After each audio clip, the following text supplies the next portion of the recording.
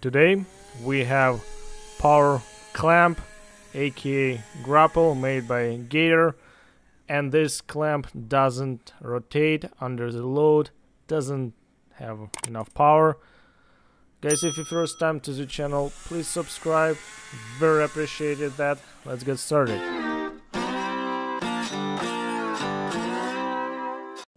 And first, as usual, let's confirm the issue.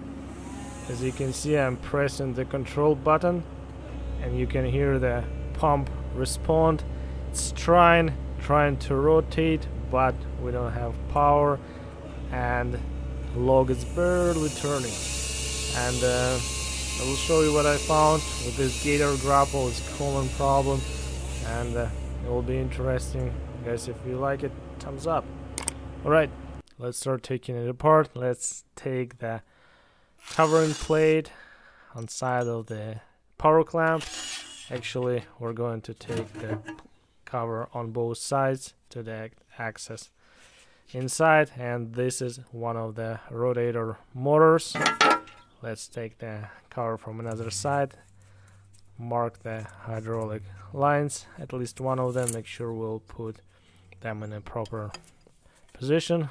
Let's disconnect the hydraulic lines, and before we disconnect and relieve the pressure in your hydraulic system. Okay, now we need a 3/8 socket, but socket doesn't really work. I use the Allen key.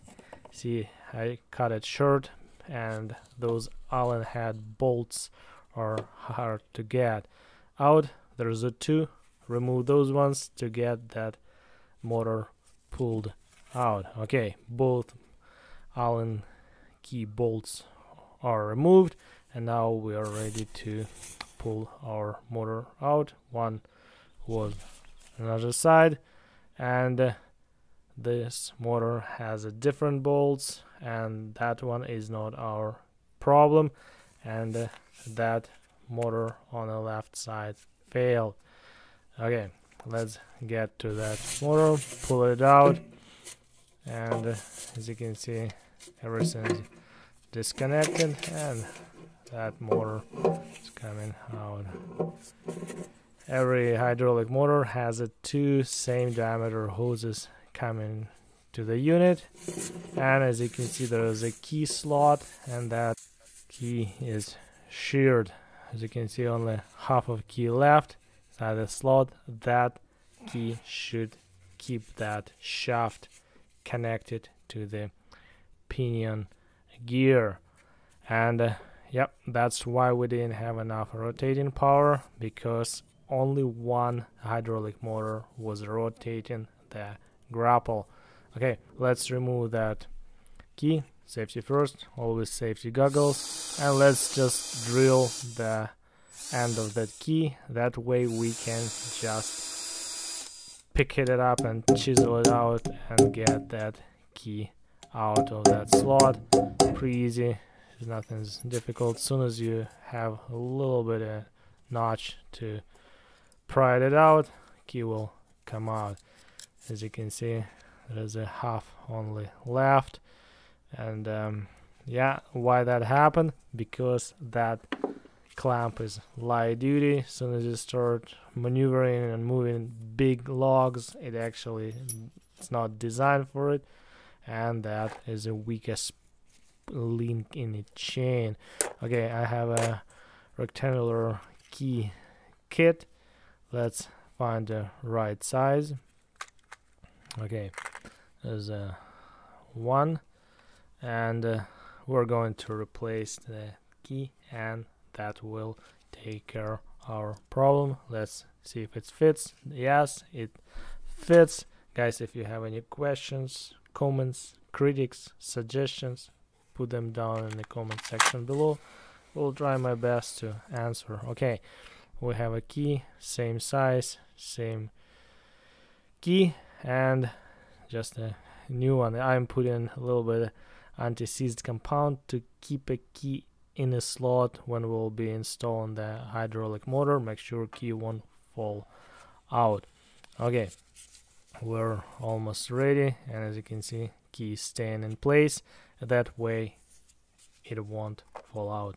Okay, let's get to our clamp back. Let's do the little bit cleanup, brake clean before we'll start putting the motor back. Just clean all that grease and hydraulic oil what's there, and keys in place. Let's remove another part of the key, which is inside the pinion gear, and it's still there. Let's just pry it out, and that will fall all the way down and out.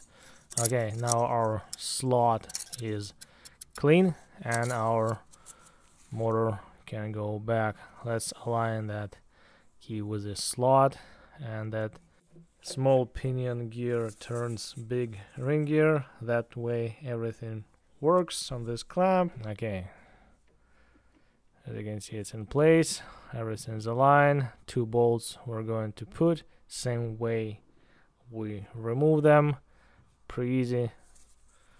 Assembly is always opposite in reverse to removal.